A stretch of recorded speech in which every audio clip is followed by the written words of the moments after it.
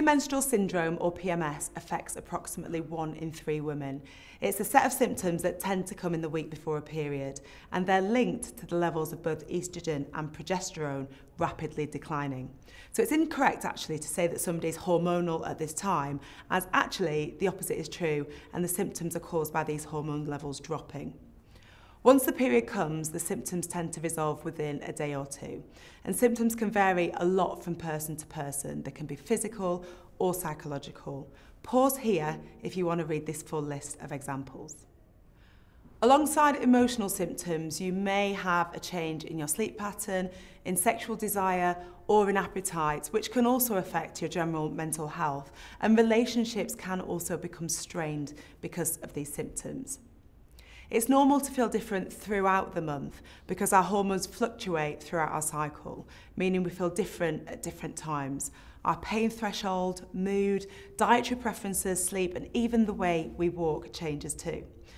For decades, women have thought of their menstrual cycles as something they have to endure, but we're seeing a change in attitudes, that these natural fluctuations in our hormones can actually be used to our advantage.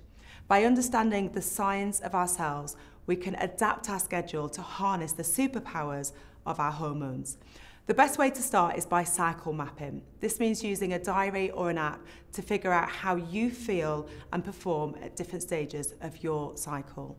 There are 4 different phases of the menstrual cycle, and our hormones fluctuate throughout. Estrogen and progesterone tend to have different effects on how they make us feel. If you want to know a little bit more about how you might be able to hack those hormones, let's take a look at those 4 phases and see what trends there are. But remember, you're an individual and this may not apply to you perfectly. Mapping your own cycle is the best way to get the best out of your hormones. Phase 1 is the period phase. It starts on the first day of your period and lasts usually from around days 1 to day 8. Phase 2 is the follicular phase, and this is usually from around days 8 to day 14.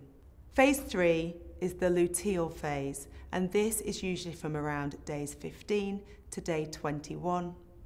And phase 4 is the premenstrual phase, usually from around days 22 to 28, the week before your period.